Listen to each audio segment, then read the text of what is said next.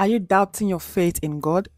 Have you ever doubted your faith in God? Or do you think you're going to doubt your faith in God? In this video, we're going to be looking at life lessons we can draw out from the Bible story of Daniel and how it can apply it to our everyday life when we're faced with our faith being tried and what we can do, the faith action we can put in place. I would like to welcome you all to today's video. You're welcome. Returning subscribers, you're welcome as well.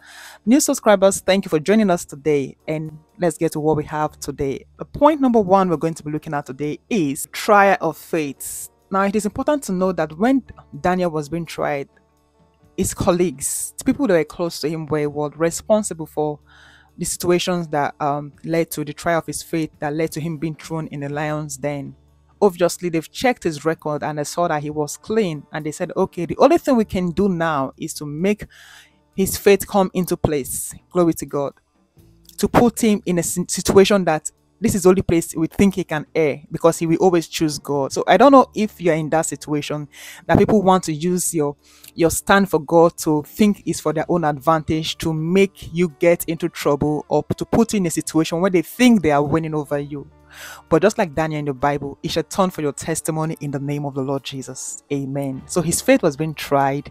His friends, his colleagues put him in a situation whereby his faith will be tried. The next point here is, when men can't, God can. Now the king here got fond of Daniel. It was used to him, and at the end of the day, he noticed, after signing the petition, that no one should make any request to any god aside to the king. Do you understand? He didn't know it was meant to get Daniel into trouble, but when he finally knew, that was when the conspirators, as it were, came to him and said, we found Daniel praying. You said no one should pray, no one should make any petition of any god, but Daniel, we found him praying.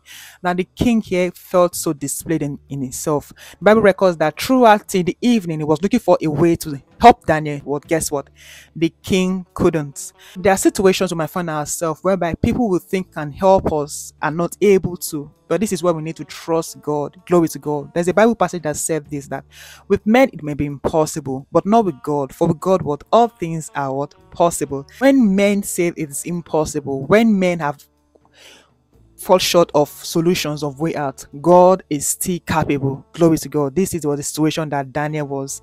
The king couldn't help him, but God was able to help him. In your situation, I don't know what it may be right now. Men might have failed. The doctors might have said, okay, they can't, but God can.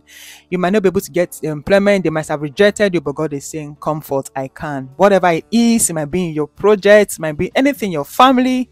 I'm saying that there are situations that might have ended and said, it's not possible, but God is saying what I can. God is telling you today what I can. Leading on to the next point, point number 3. It is important to note that what Daniel was fervent serving God. Even the king testified. The king even testified and prophesied to him, as it were. He said, Daniel, thy God whom thou servest continually, the God that you serve continually, he will deliver you.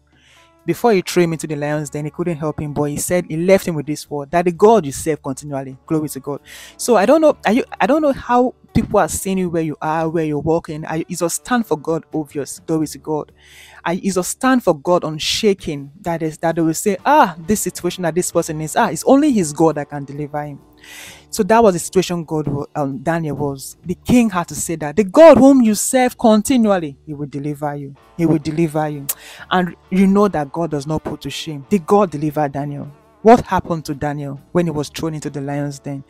Let's look at the next point, taking us to the point number 4. Divine protection and preservation. When you put your trust in God, faith in action proven here through the life of Daniel will lead to divine protection and preservation.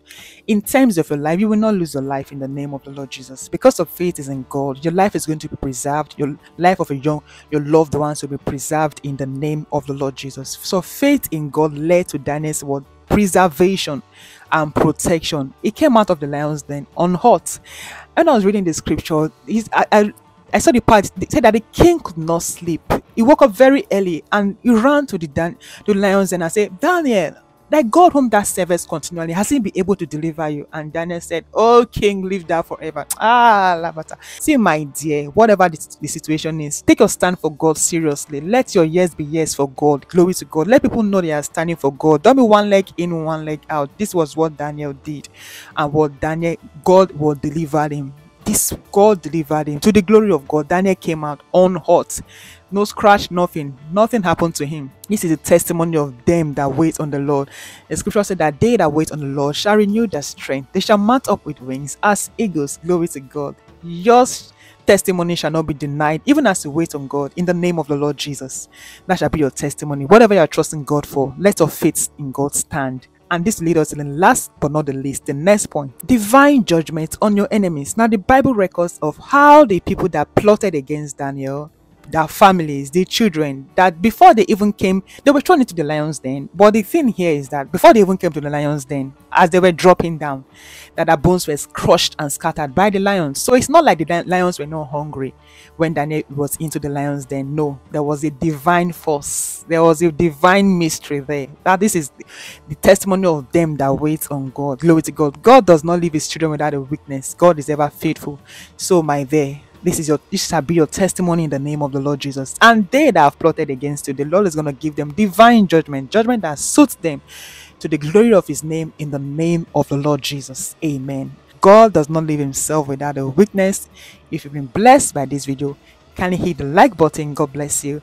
If you're yet to subscribe, please do so, and God bless you as well. I would love to hear from you. Has this video blessed you? What has the Lord laid in your heart as you are listening to this video? If you have a prayer point you would love us to pray along with you, kindly drop it down in the comment section. We'll be glad more than ever to join faith with you, and it shall turn for your testimony in the name of the Lord Jesus. Amen. Thank you for your time, and I know that victory is yours now and forever for you and your family, your loved ones, in the name of the Lord Jesus. God bless you. Bye for now, and see you in my next video.